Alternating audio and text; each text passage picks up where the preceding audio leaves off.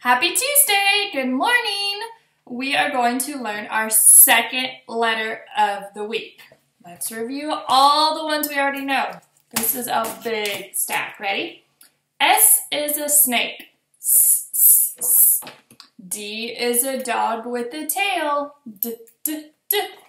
Q is a queen. Qu, qu, qu. E is an elephant. Eh, eh, eh. C is a cookie with a bite taken out of it. O is Ollie octopus. Ah, ah, ah. K, kicks. L is a lamp. Ooh, ooh, ooh. U is an umbrella. F is a feather. J, jumps. J, j, j. T is tippy toes. T, t, t. G is a goat. G, g, g. A is an apple on a branch. Ah, ah, ah. I is itchy. I, I, I. R is a rainbow. N is a needle and thread. M has mountains. H is a house with a tall chimney. B is a bat and ball. B, b, b. P is a puppet. P, p, p.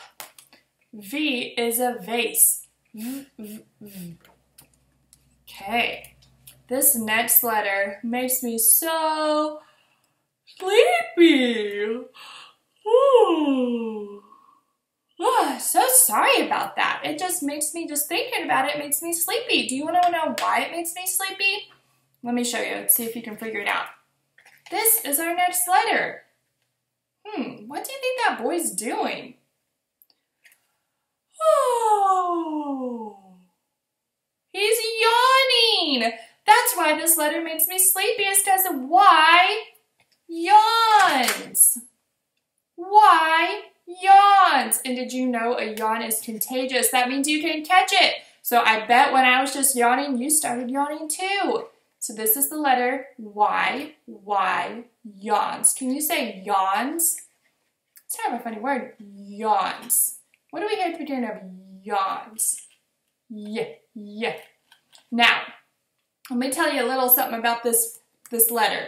It tries to be tricky because if you say Y, you might think it makes the w sound, but it doesn't. It makes the y sound.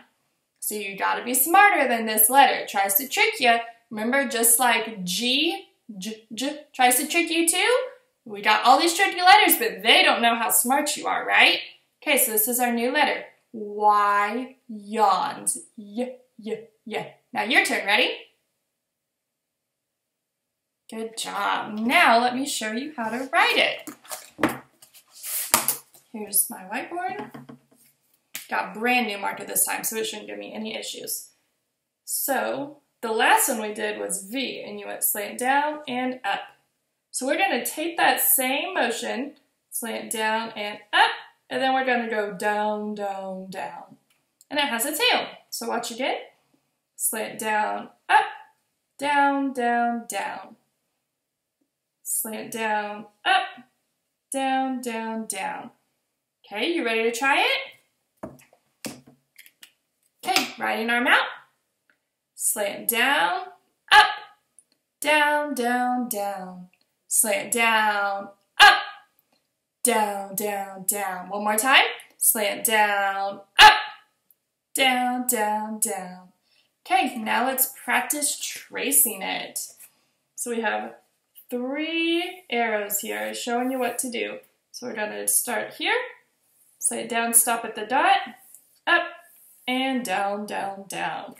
Here's my crayons. You can use markers, crayons, color pencils, whatever your parents or your grown-up allows, okay? So ready? Slant down, up, down, down, down. Slant down, up, down, down, down, down. Ooh, I like how it looked so far. I can't use that color. Slant down, up, down, down, down.